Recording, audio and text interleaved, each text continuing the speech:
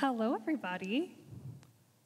It's good to see you all this morning. I'd like to just welcome those of you who are here in church with us today. And if anybody else wants to join us in the first couple pews, you are more than welcome to. And I'd also like to just say welcome to those of you who are joining us online this morning. It's great to be with you here today. So today we are going to be talking about a passage in the book of Matthew. And in this passage, Jesus talks to us, it talks about how Jesus sent out his disciples. And he told them that they were going to make more disciples all around the world. And they would baptize the new disciples, and they would be responsible for teaching them all about God and God's word. Jesus gave them a pretty big job to do. Wouldn't you say so? Yeah, it's a pretty big job. And I bet they were feeling a little bit overwhelmed. But Jesus says in the passage that Jesus is going to go with them. And so when Jesus sends us out, he goes with us too and supplies all that we need to accomplish what he sends us out to do. So here in our church, there are lots of things that make it possible for us to care for people and to help people. We are all able to give help. We're all able to give to help us carry out the church's ministry, to help us show God's love and to tell God's stories to other people. Did you know that? No. We invest our time. We give the gift of our time to say, yes, I'm going to help, and yes, I will lead, helping out at the food pantry or in children's church or in any of the ministries that we have going on in the church. We invest our talent. Did you know we invest our talent too? No. Well, we give the gift of our abilities.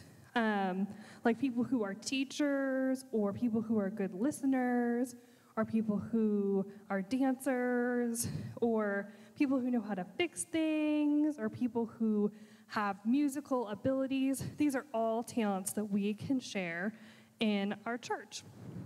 And we also invest our treasure.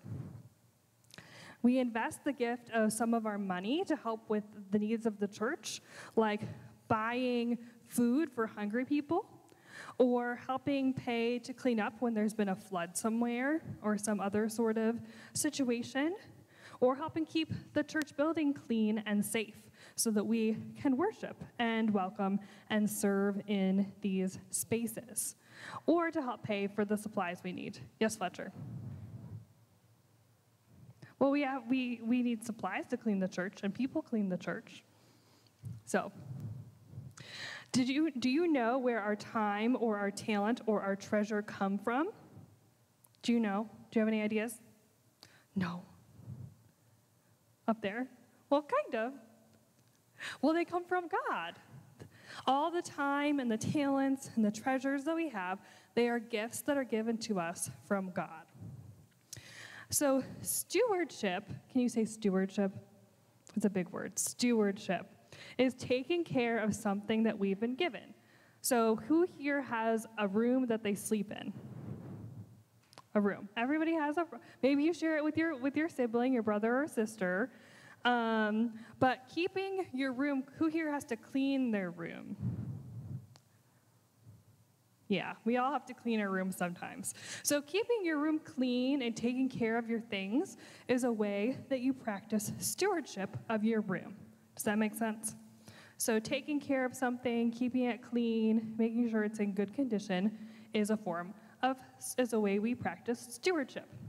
So in the church, we practice stewardship all of the time. Did you know that?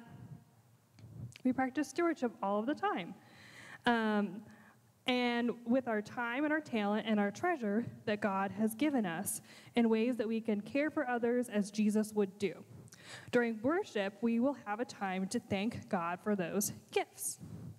So Jesus goes with us and gives us the time and the talent and the treasure that we need to love and serve others. Does that make sense? Yes. So Jesus goes with us and also gives us the time and talent and treasure that we need to serve others. So let's pray. Let's pray this morning. Loving God, thank you for helping us be good stewards. Help us to show your love and teach your story to those around us. Amen. Amen. Okay, you all can go back to your seats, and I'll see you in a little bit.